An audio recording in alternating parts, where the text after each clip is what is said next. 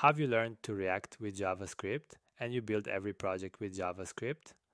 Maybe you have wondered if this is a good approach. Let's check it and explore the topic. In summary, TypeScript enhances React development by providing type safety, improving the developer experience, facilitating maintenance, and increasing code quality through its static type checking features. However, it has also disadvantages, like additional verbosity to your code, compilation time, and dynamic typing challenge.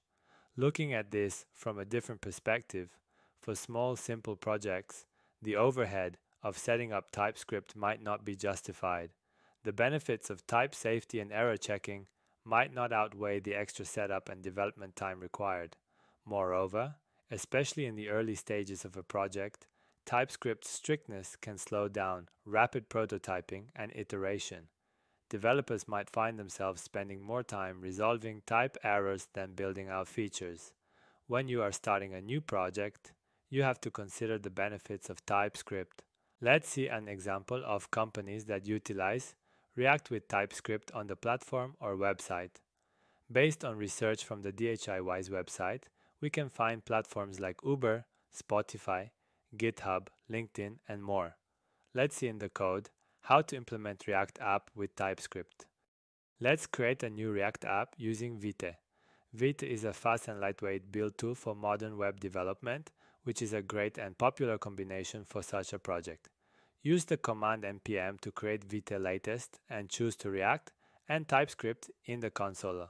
Then we can see the characteristic React folder structure. The difference is in file extensions. Instead of JSX files, we can find TSX, which refers to the TypeScript syntax of React components.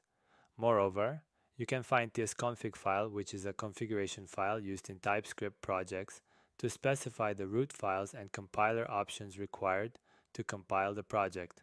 As you can see in the app.tsx file, the syntax is without typing and IDE is not throwing errors, even though this useState hook should have been typed as a number. TypeScript intelligent design allows to interpret of the type by an initial value. In this case, 0 indicates the number. However, it would be cleaner to rewrite it, especially when we can use multiple types. Let's see how to build simple components and how they differ from the JavaScript version. I have created a greeting component that takes a name as a prop. You can see that it is typed by the syntax react.fc and then a type. React.fc stands for React Functional Component.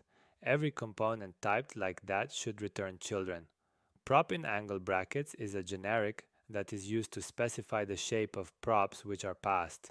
Now you can see the difference between TypeScript and JavaScript versions. At each step, there are more lines of code to add, so it cannot be the quickest solution. It is important to mention that there are more advanced examples of using TypeScript with React.